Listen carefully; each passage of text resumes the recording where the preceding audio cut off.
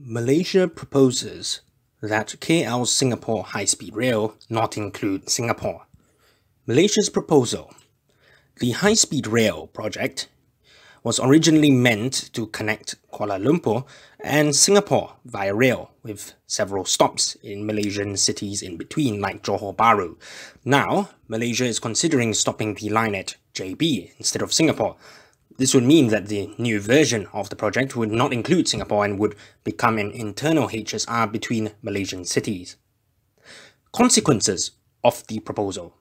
Singapore has reminded Malaysia that if the original HSR that included Singapore does not proceed by 31st of December 2020, then under the bilateral agreement, Malaysia would have to compensate Singapore as per the terms of the treaty.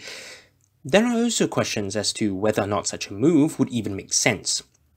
The HSR project was originally intended to cut down on the travel time taken between KL and Singapore from 5 hours by plane to a mere 90 minutes by rail.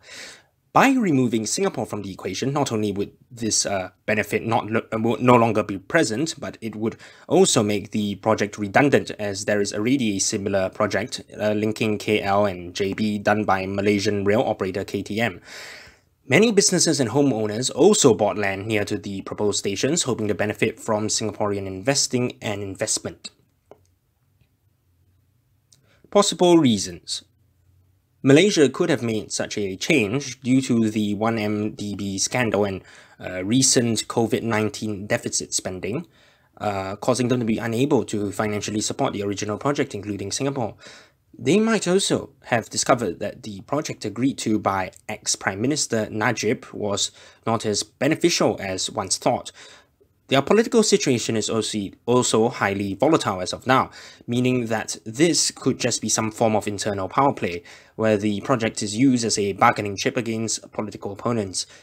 Malaysia may also be subtly hinting that Singapore should contribute even more in order to keep the project as is. Finally, they might also think that the land used for the affected rail section might be better suited for other uses.